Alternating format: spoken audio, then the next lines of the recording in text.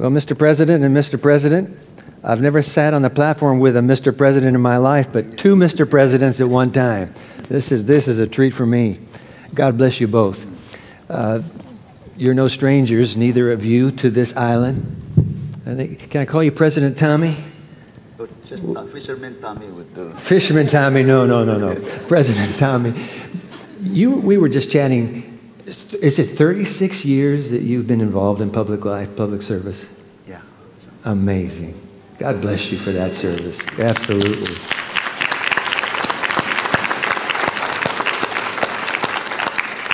And President Surangel, you're sitting in the hot seat now, right? I guess you could say that, yes. Yep. But you know, it's a joy to serve. And I'm blessed by the privilege of knowing you both, getting to know you both, and particularly your interface in this story. This is an incredible story. We're going to talk about that in a moment. Pastor Tommy, just thinking back, you were the president at the time of this unthinkable tragedy. Did I call you Pastor Tommy? I got a new title now. Fisherman and pastor and also president. God bless you. But President Tommy, you didn't even want to come and re-experience this nightmare, did you? Yes, Pastor. When I first got the invitation to watch this film, I really wanted to politely say no, because deep inside I did not want to relive these memories. This was not something anybody would be proud of. So the sooner you forget it, the sooner you take it out of your memories, the better. And I thought to myself, if I'm going to watch this, I'm going to relive the darkest day in Palawan history, the most shameful day that any of us went through. And I had to ask for a separate link so I could watch it perhaps on my own just. But the more I thought about it, I said, if I go to last night's viewing, I would probably feel the same emotion like any of my fellow countrymen would feel. And I'm glad I came, because there's many angles, many lessons about different part of the process, the long journey, that just kind of makes you even more forgiving, even more acceptable to the fact that things can go better from worse to being better. And I'm here, and I do want to thank all the people who have put together this film. Yeah, we're grateful to have you, and we are grateful for the team that produced this incredible documentary. President Surangel, you too were in the thick of this, but you're in a different position. You're a businessman on this island. You're an active member of the congregation where the pastor served before he and his wife and son were slain. When you got that phone call, we heard your voice on this trailer at 4 o'clock in the morning that Melissa had been found. What was going on in your mind? How were you processing all of this? First of all, I was in complete shock. I'm sure. Not only because we had lost Pastor DePaiva, Margaret, and Larison, but also what had happened to Melissa. And to top it off, I was told that it was one of our employees. So I felt just as guilty. Did you? That we contributed to this. And there's just nothing to explain how we felt. Yeah. What's amazing to me, and of course the whole point of this documentary is the bottom line of forgiveness, but it was a two-stage forgiveness when you think about it, and both of you were key players in the two stages. I want to stay with you, President Surangel, because Ruth DePaiva, had you met Ruth DePaiva before? Had she ever come to this island? No, I'd never met Ruth. Mm-hmm. Of course, I knew Remar and Margaret. Right, right. And we're close to them, but I did not know Ruth. But I do want to share that at 7 o'clock in the morning, that morning. The first morning? The first morning. December 23. Right after I had heard the news. Mm-hmm. One of the things that Justin does every morning is come to me to get a PO signed for materials he needed at the job site. Mm. And when he showed up that morning, the question I asked him was, I need the names of all the Palauans that were at the job site, because we've been told it was one of our employees. Who is wearing one of your logoed T-shirts. T-shirts. Yeah. And of course, a few hours later, we realized it was him. They realized it was him, and they brought him in. I want you to describe that moment, and I'll get to President Tommy, because Ruth DePaiva comes, mother, grandmother's here. Of course, she goes to the side of her little Melissa, but then she says, just on the spur, I want to go to the prison. I want to go to the jail. So you were with her. You went into that room to meet Justin. And you witnessed the first stage of this profound forgiveness. Tell us again what that moment was like. Well, as I recall, we were, I think, at the church, and it was decided that she wanted to go. Okay. So I just so happened to be there accompanying the other pastors that were with us. And I think none of us understood why she wanted to see him. Mm-hmm. Like my dad say, in our minds, he didn't deserve to live. And I was so angry at him. That's what I felt. Mm. And she wanted to see him. Mm-hmm. And we went with her to accompany her there. When we arrived at the jail cell, and we were together there, I was kind of at the corner looking in on him because I wanted to see his face and see his response. Mm. But you didn't know what was coming. I did not know what was coming. Yeah. And when she asked him the question, why did you do it? Mm-hmm. And when he responded, I did it because of the TV and VCR, that just made us more angry. And we did not know what was going to happen next. Mm-hmm. But in the conversation, you know, when she asked him what his name was, Justin. Mm-hmm. And he says, you know, your name means justice. And she told him that you are going to have to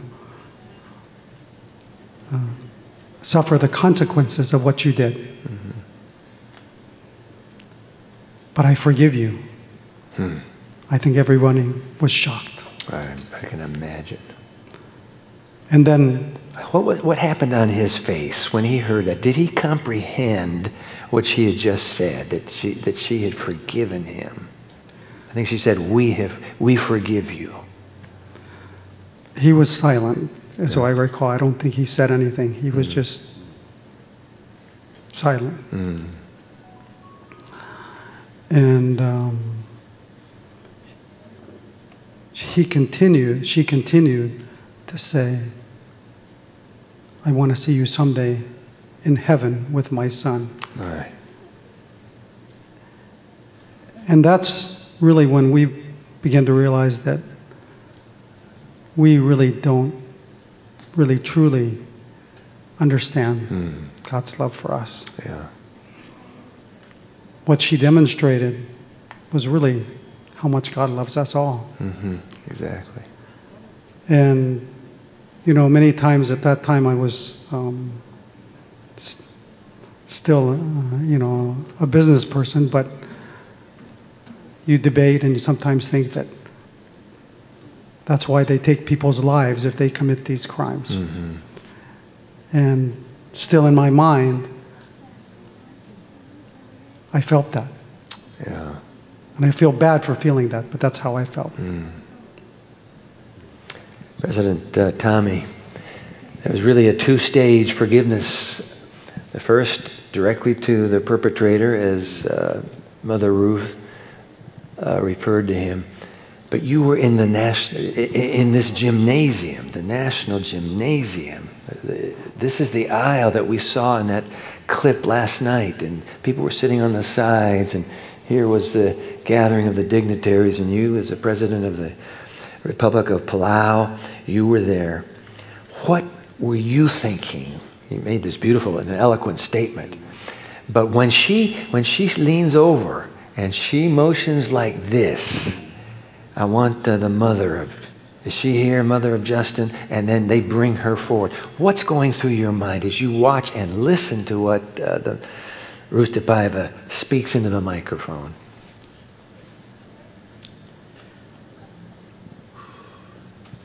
So, Pastor Nelson, I think I can honestly say the people in the room at the time were not only shocked, they were so angry. At the same time, you were also ashamed that this can happen in Palau. As president, I can honestly say I was so ashamed. I was so... It was just an unbelievable thing. So in our culture, when the perpetrator of a crime like this, sometimes you send the representative of the family to say the apologies or do something in Palawan custom. But we did not expect the mother to come here with some of the relatives, and they sat on the floor. And we did not, nobody in the single room expected Mrs. Ruth Tepaiva to motion for the mother to come up. Because it was still so fresh, so shocking, so horrific, that the last thing we wanted was to talk about forgiveness. We were just saying, let's pay our condolences, our respect to the pastor and his family, but this is something that's going to be like a really sad and shameful thing for the world. So when they hugged, you couldn't hear a pin drop. It was such an unbelievable gesture that there's hope in forgiveness. And I think that was the moment critical to Palau also calming down from that really angry mood that we want to lynch Justin. Then last night, as I watched the film, I saw many part of the process and the uncles that really helped me to. Of course, the second most important thing was Melissa herself to go to jail. And yes, as President Whip said, when she told Justin, I hope to see you in heaven someday and meet my parents. Who am I or other Palauans not to forgive if the person who is hurt the most can forgive her mother, herself, her family? And that's the strength that I don't know how the family was able to show. But we thank her because that's the calming factor for Palau. I think after that, everybody said, let's hope that this forgiveness can really make a lesson also. And for Justin to also go through the process, I think was also a part of the forgiveness that even today we're telling ourselves, we have to forgive, we have to accept this. If they can do it, then we have to also do it. Well, you both, through your leadership and through both of you being men of faith, were instrumental in Melissa's life beyond the moment of the tragedy, the compassion that you demonstrated to her. And my last question is, does that compassion, faith, and forgiveness, this is probably the hardest question of all, does it play out in politics? Does it play out in the government? I mean, how does a man of faith be a man of forgiveness in the political realm? In my country, I mean, it's a national pastime. It's a mess in America, as you already know. You've been able to protect your own nation from that. But final question, how does this faith and forgiveness play out in the real world of life and government and politics?